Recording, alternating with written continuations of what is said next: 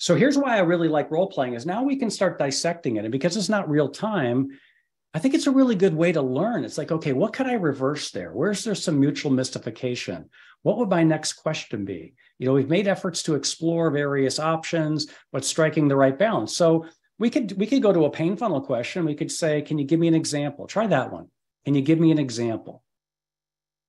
And if everyone here knows your 9 pain funnel question, that's like number 2 or so Tara made a great point. ChatGPT is being nicer than most of the prospects. Oh, way so nicer. I've done this where I've said, let's repeat the role play at the end, but let's do it as a high D personality that is reluctant to set a meeting, and it will play a tougher prospect for you. Oh yeah.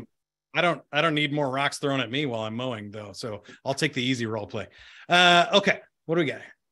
Yeah. And so, but that's a really good point. So if you prompt it and you add in there, be a difficult prospect or don't share a lot of information, make the salesperson ask questions and then reveal information, it will take that. It's not perfect, but if the point is to get me to think, okay, what's my next question?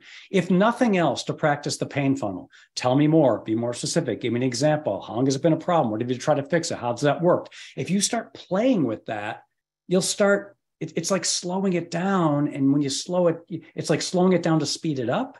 It's a really good way to learn. And you can do it on your own time. You play with it. Then you can redo it because you missed a reverse or you missed a question.